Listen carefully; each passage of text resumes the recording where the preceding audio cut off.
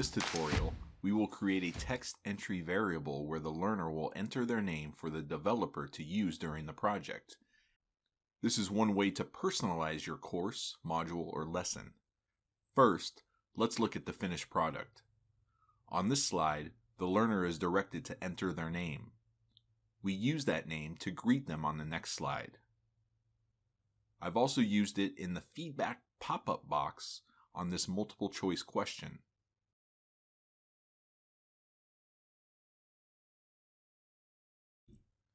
And finally, I've used it on the quiz results slide. This could be especially useful if the training is mandatory or there is a certificate to print. Alright, let's get started. So the first thing we want to do is go to our Insert tab, and under Interactive Objects, Input, Data Entry, and this Text Entry field. And we're going to create a box here.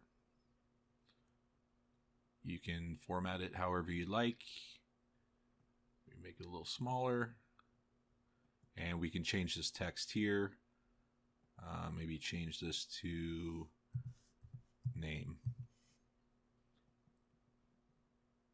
Maybe center it. Change the font. Whatever you'd like. Okay. And what that is going to do is going to create a variable. And if you go up to the upper right up here, Manage Project Variables, you'll see Text Entry. This is the box we just made. And if you want to edit that, maybe you're going to use multiple variables. Maybe change it to Name Entry. All right, there we go. So on our next slide, I want to put this right here. I'm going to go to Insert, Reference, and I only have one variable. I'm going to say OK. All right.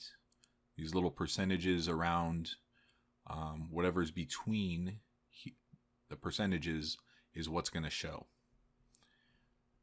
Next slide. I want to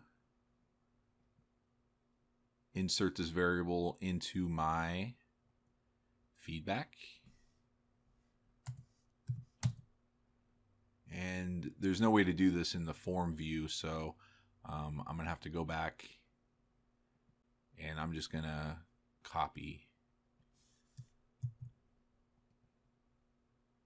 and then paste it.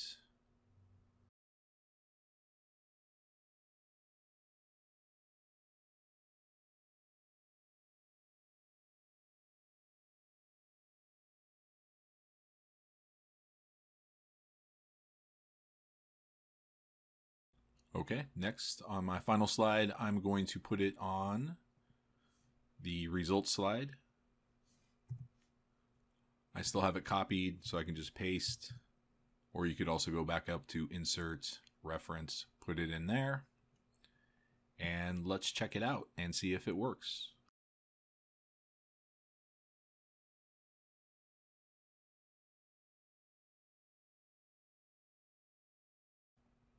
All right.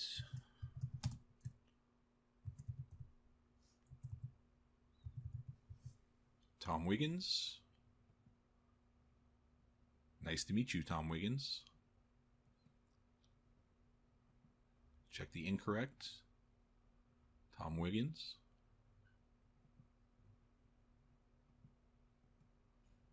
Tom Wiggins. And Tom Wiggins. Oh, we got to take that period out right there.